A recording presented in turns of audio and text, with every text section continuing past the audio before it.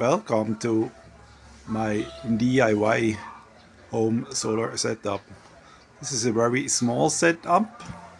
It's basically a test bed for me to learn everything that I need to know about solar. I was able to purchase some used components from a friend. On the roof I have 2 times 260 watts panels, so a total of 520 watts. Effective production on a sunny day is about 300 to 350 watts in full sunshine, and on a day like today we get like 80 to 100 watts. That's the best if it's really overcast. Let me show you how my setup looks. So first, up here, this is the charger. It's a One Solar 40 amp MPPT charger. To the right I have a low voltage disconnect module.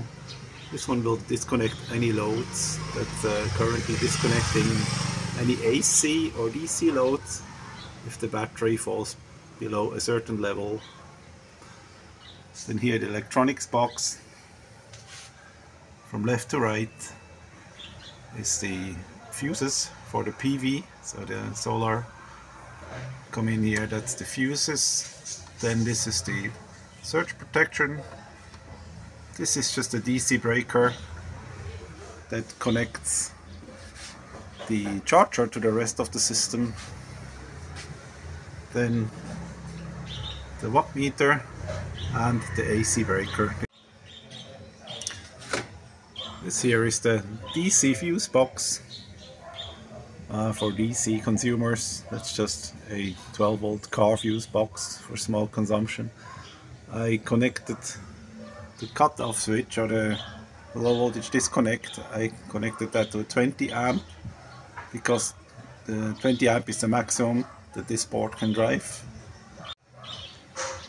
That is also connected to the DC outlets here below the battery box.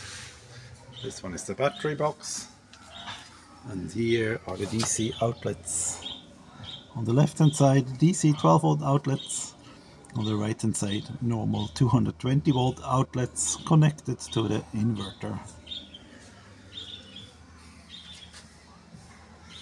Then further on the right here, this is just a fuse to protect the wire. This is a 16 square millimeter wire and a 80 amps fuse.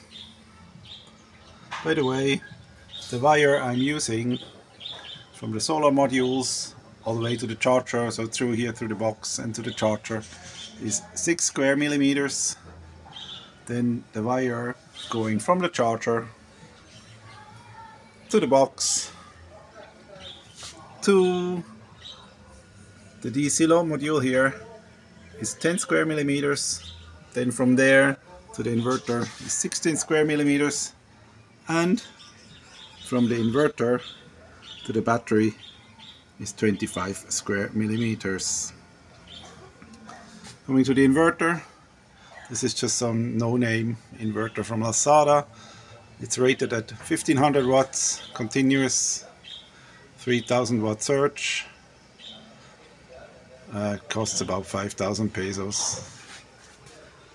It's a very simple device, non-intelligent. The connection to the battery is fused with a 125 amp fuse. There I connected a piece of bus bar. That is a piece of pure copper. That's good for 150 amps. And in here we have a battery. This is the battery. 4 cells Sionopoly. These ones are also used, and parts I was able to buy cheap. Have an active balancer here that's always connected, and then a smart BMS with a Bluetooth module.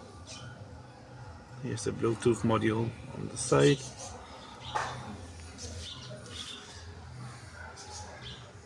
So this battery has a capacity of about 80 amp hours, or a total of about 900 watt hours.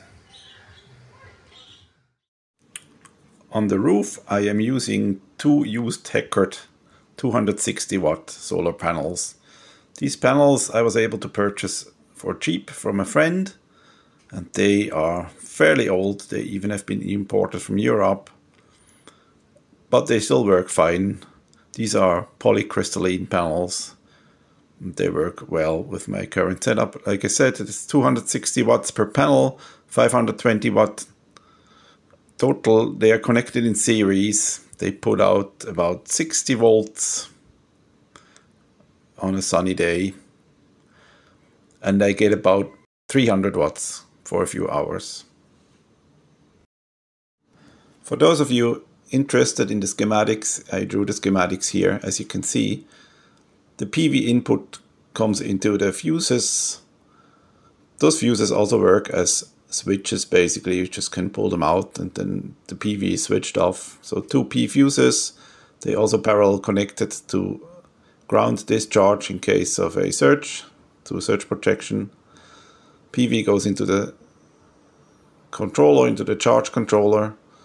Then the charge controller is connected through the DC box to the battery and to the inverter via a 40 amp DC breaker. The 12 volt DC box is connected to the inverter, and the inverter ultimately to the battery. To the left you can see that I've been using 6 square millimeter wire from the panels to the charger, then from the charger to the 12 volt fuse box 10 square millimeters because there is maximum 40 amps. Then from the DC fuse box to the inverter 16 square millimeter wire because here we will never have more than 80 amps anyway. And then from the inverter to the battery I'm using 25 square millimeter wire because here I might have up to 120 amps, hopefully no more, because the inverter can put out a continuous 1500 watts. The inverter then is connected to the watt meter and then through the solid state relay to the AC breaker with ground leak protection, and then from there goes to the various AC consumers. I also have a DC outlet that's also connected through the low voltage disconnect board, which can handle up to 20 amps, so this is fused to 20 amps.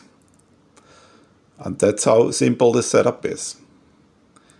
Thank you anyway for watching, and thank you for showing interest in my simple and small little solar setup. I hope you can gain something from this video, learn something, and have fun with your own solar system.